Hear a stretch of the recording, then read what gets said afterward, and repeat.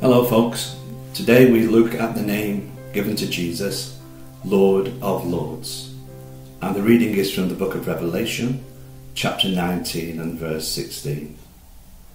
On his robe and on his thigh he had this name written, King of Kings and Lord of Lords. Luke chapter 2 verse 7 reads that when Jesus first came to the earth, he arrived in humble circumstances and was given humble clothes. However, in his earthly return, his second coming, Jesus wears an exclusive title on his robe, King of Kings and Lord of Lords. Rulers sometimes had inscriptions on their garments that revealed their esteemed rank, but none of them ever rightfully carried an inscription as significant as the one on Jesus' robe. Someday, he will be king over all the earth, the long-awaited ruler of an earthly, universal kingdom. King David anticipated this universal reign of Jesus when he wrote in Psalm 24 and verse 7, Lift up your heads, O gates, and be lifted up, O ancient doors, that the King of glory may come in. Then he identified the king. He asked, Who is this King of glory? And answered, The Lord strong and mighty, the Lord mighty in battle. Again he identified the King of glory in verse 10. He is the Lord of hosts. He is the King of glory. Now, this word Lord in this passage from Revelation and in this psalm is in capital letters.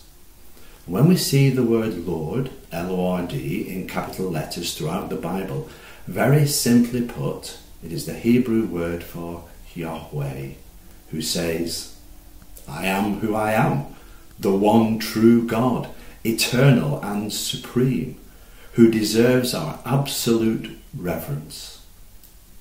This is the name given to Jesus, Lord, Yahweh.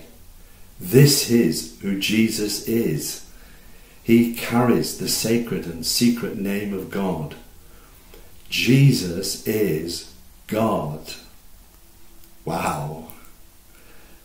The Bible says of Jesus, Therefore God exalted him to the highest place and gave him the name above every name, that at the name of Jesus every knee should bow, in heaven and on earth and under the earth, and every tongue proclaim that Jesus Christ is Lord, to the glory of God the Father.